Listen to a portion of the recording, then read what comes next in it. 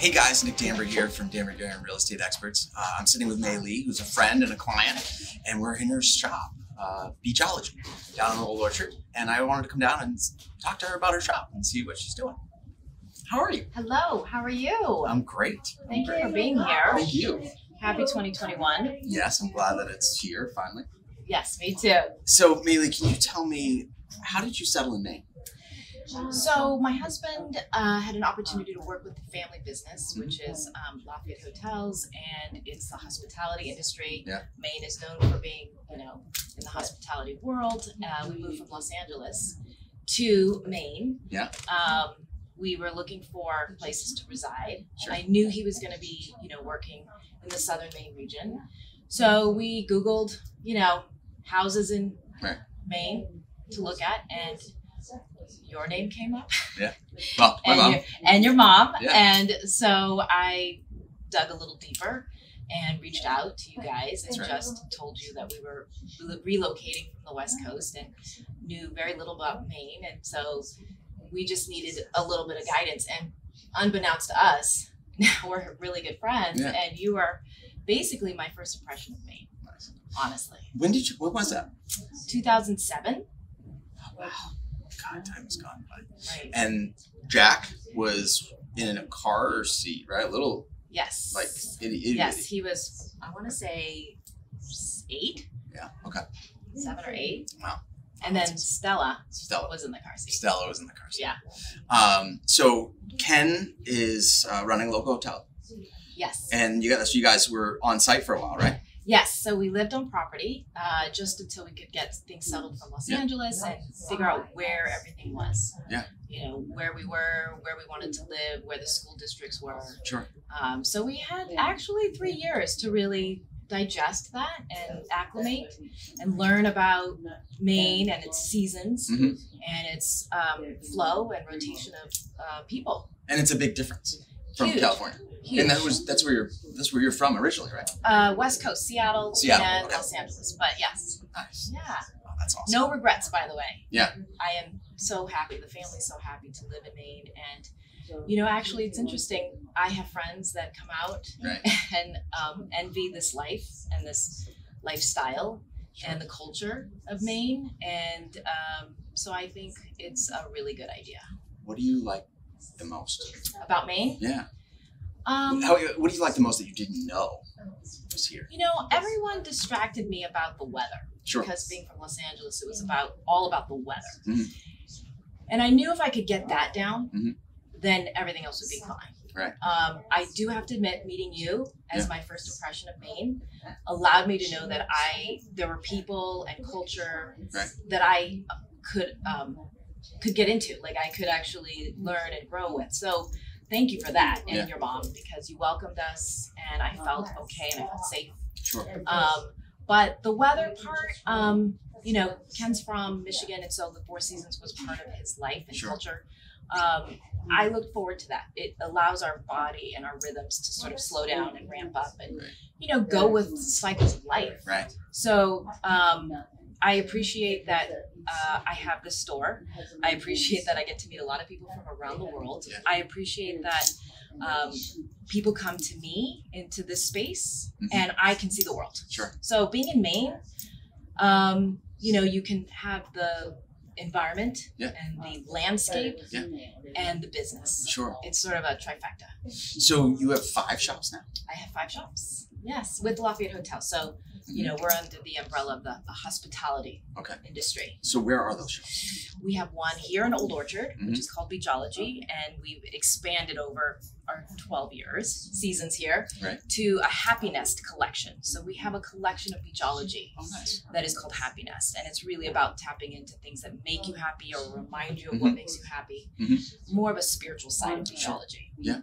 So this is Beachology and Happynest in Old Orchard. Yeah. And then we grew into a Gunkwit Beach. Yeah. And that's just a cute little Beachology shop on the beach. Right there on Beach Street. And then we grew into Kennebunkport. And I felt that we didn't need another Beachology. We needed another Happynest store that just would stand alone and have its own space with its sort of vibe and spirituality and, you know, tapping into what makes you happy. So that's in Kennebunkport. And then we grew this year into a little bodega. Nice. Happynest birthed a little baby called Little Bodega. So that's the essentials. So we have gifts, wine, beer, and essentials. So kind of hybrid everything. And then we moved up to Lincolnville, Mid-Coast, Maine. And we're at the Lobster Pound there, which has, before we bought it, the original owners, which is a landmark in Maine.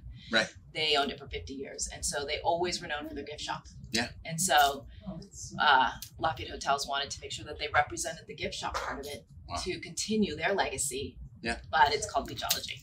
And then one little one in Booth Bay at the Fisherman's Wharf, sort of their gift shop in the lobby. Okay. So yeah, I'm learning more about the state of Maine as I grow. So you're really busy.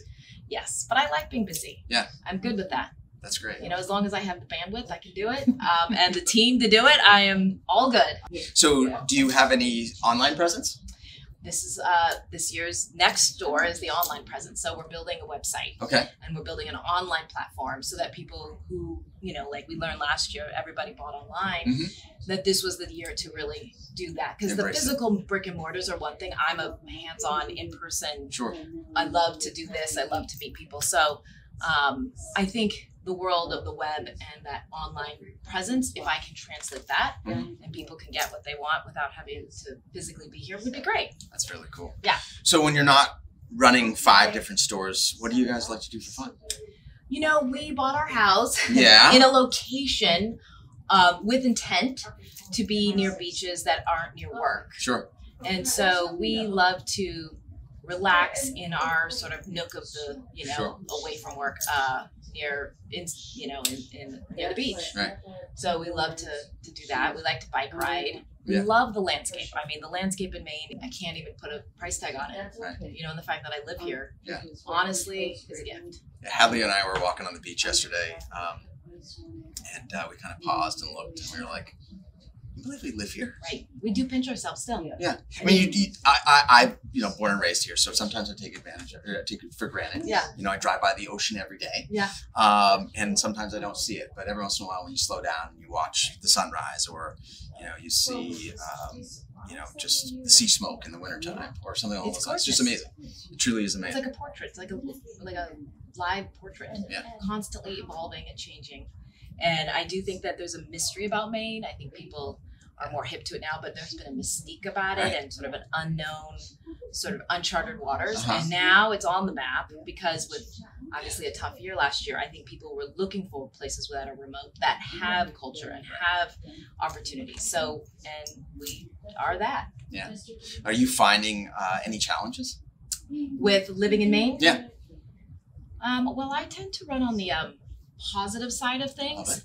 So I always find, even in lessons in life, I try and infuse the lessons into a positive. So I haven't, knock on wood, have not ran into too many negative situations being here in Maine. I have, like I said, no regrets at all for my children, for my lifestyle, for my friendships, and for business. Yeah. That's awesome. Grateful. That's awesome. Are you hoping to open another store? No. The online business is going to be enough. It's going to be it. I feel like that is going to be the big mothership business because it reaches far and wide and it's not just the people walking in the door. Yeah. So that's something I really want to learn more about and how to do that. Let me ask you. Well. So we're going to do our Christmas party again. Okay, great. So I just put it on the calendar. Get my outfit together? Yeah. Get your outfit. December 4th, first Saturday in December. Okay. It will go on this year. But one event that I actually love coming down to, do you still do your... Friendology? Yeah. You know, we had an event for 10 years called Friendology, and it was more about, because when I moved here, I had no family other than my husband's family, which is my family. But, you know, I had to make friends be my family, and I felt like it was a great gathering to remind people that, you know, friendships are really important and they become your extended family. Right. So I did do it for 10 years, but last year was the first year we didn't do it for obvious reasons. Obvious reasons. And I would like to go back to that, but I have to figure out what that looks like, right? Because every year changes and I'm willing to go with the changes. So I would love to. Yeah. Yeah, for sure. And I think people miss it. Yeah, it's super fun. It's a really great thing. It's super fun. I love coming down, and Hadley and I do most of our Christmas shopping. Yeah, well, that's great. Yeah. Favorite restaurant? So it's really hard to pick in Maine because we're so fortunate to have so many restaurant people and so many like businesses pop Bear up. nominations and everything. Totally. And the fact that I think we're per capita next to San Francisco. Gotta be. For the square footage we have. So I'm impressed with the food scene and the music scene. Right. But I have to say, there's something extremely magical about the Black Point Inn. Yeah. We moved close to there for us to get away from work and to reflect on sort of where we are and why we picked this location. So the Black Point Inn, we just went the other day, and I have to say I still pinch myself that it's that pretty and that great of an experience. They had jazz night, you know, on Tuesday night, and the sun was beautiful, and we were there for sunset. It's one of the only places you can see sunset. And over the culture and the history of that particular restaurant and hotel they don't exist anymore. No. And I'm imagining you've done the cliff walk. I do that all the time. We did that when we decided to buy the house. Isn't that amazing? The end of the cliff walk, I called Nick and said, okay, let's go for this. Let's do this. So I love that. That walk is very special to me. Yeah. So wonderful. What's your favorite thing to do? I love meeting people. I love working at my stores and meeting people and learning from people. Nice. It makes me grow, and it makes me feel like the world has come to me. Sure. So being in my stores and working and connecting with people is my jam.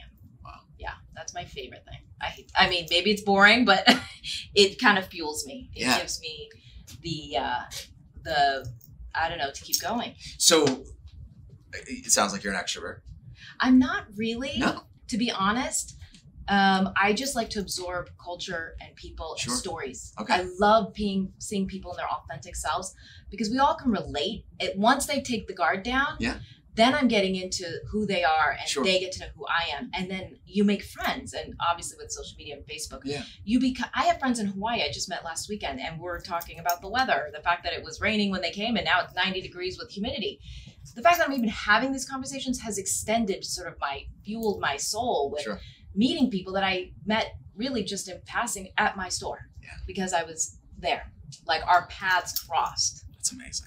So that's what I love to do, is to have more paths cross with people that help me learn about their world and the world itself. It's so funny, the connections that Maine has with across the world, you know, across the globe. And we talk about Jason Spooner, you know, and how like it's a singer that we liked, and we go listen to him, and then you know he met your sister, you know, in I mean, it's so funny Sundance, how in Sundance how all of these little connections that our little part of the world has, and the fingerprint that it puts on the world, which is pretty amazing. And that's it's really what makes life more fun. Yeah. I love it. Maili, thanks so much for coming on with us. How can people find your stores? Well, we will be online. You know what? The best place right now is Facebook and Instagram. Okay. I'm heavier on the Instagram side of it. Great. But we're building our website, which is the Beachology. It's actually beachologystore.com. Okay.